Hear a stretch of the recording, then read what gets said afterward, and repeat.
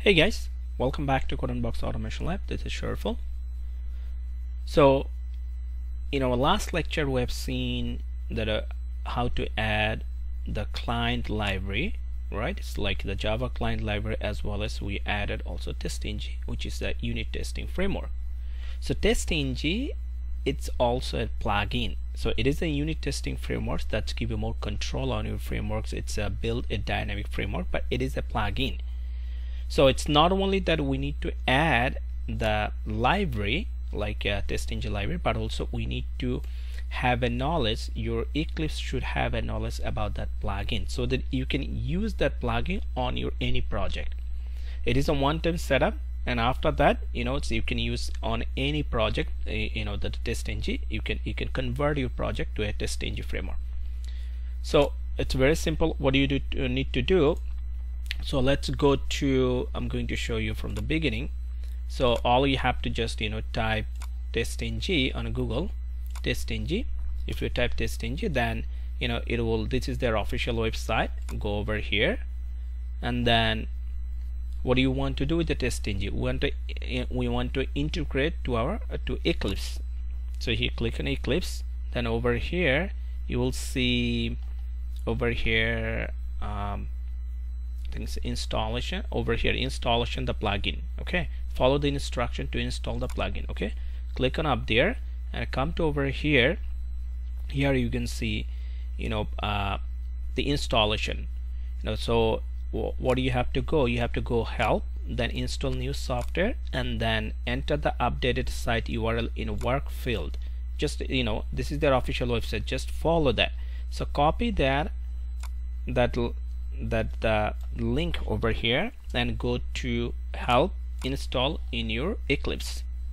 Okay, so in your Eclipse, go to help, then install new software, and after that, in work with this field, paste the URL. I think it's better you can remove, there is a dot at the very end. Okay, then hit enter, and then it will see, you will see it will start to searching the TestNG, and eventually it will show you the TestNG. Okay, then click on this check mark, and then you can finish it. It's already installed in my system. That's why I don't need it. So all you have to just make sure it shows the TestNG, then check off, then finish it.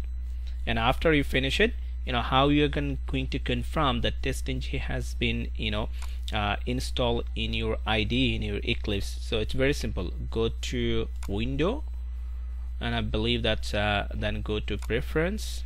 Yes, and then here if you type test,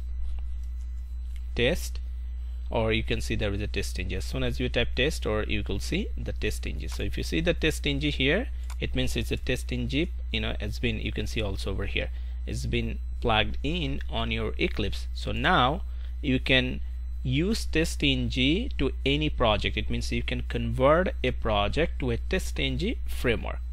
Okay, so that's the pretty much you need as a prerequisite to use TestNG. So TestNG needs a whole new different in details lecture, all the benefits, all the annotation that TestNG use. Okay, it's the same idea. If you have a knowledge about Selenium, I'm pretty sure that you have gone through, you have used the TestNG, you have the idea. But still, if you don't have, see on the description below, I will add a link where I have a whole bunch of tutorials in regards to TestNG with the different features, how it works. Exactly the same concept that we use the TestNG in Selenium, it will use also same way in Appium project too. Okay, please, if you don't have the knowledge, please look for there and go through those the tutorial first to get that more details. Okay, so even though I will go through a more details when we'll have a end-to-end framework for Appium based on TestNG, all those things. But for now, if you still want to go through in details about the TestNG, go through those tutorials. So that's all for today. Thanks a lot. Have a good one. Bye bye.